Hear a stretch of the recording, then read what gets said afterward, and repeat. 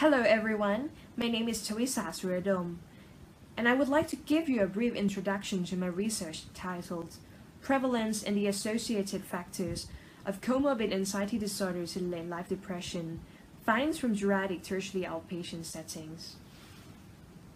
As you all may know, anxiety is common in depressive disorders, both as a symptom and as a comorbidity.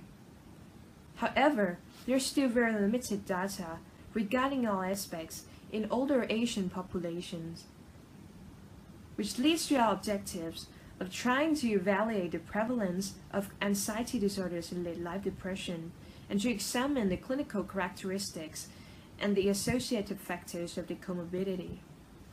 We recruited 190 cases of depressive disorders patients, and a number of measurements were applied. We analyzed for prevalence and descriptive data, and we used Pearson and point-by-zero correlation to identify the associated factors. As for the results, the overall prevalence that we found was 16.84, which was comparable to those of the related studies, and the most prevalent disorder was GAD, followed by agoraphobia and panic disorder.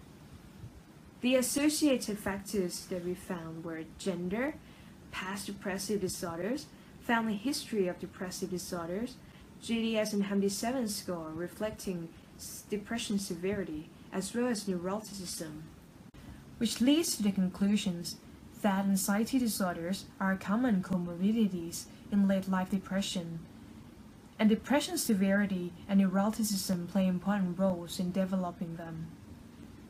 Therefore, the emphasis would be on efficient treatment of depression. Thank you very much for your attention.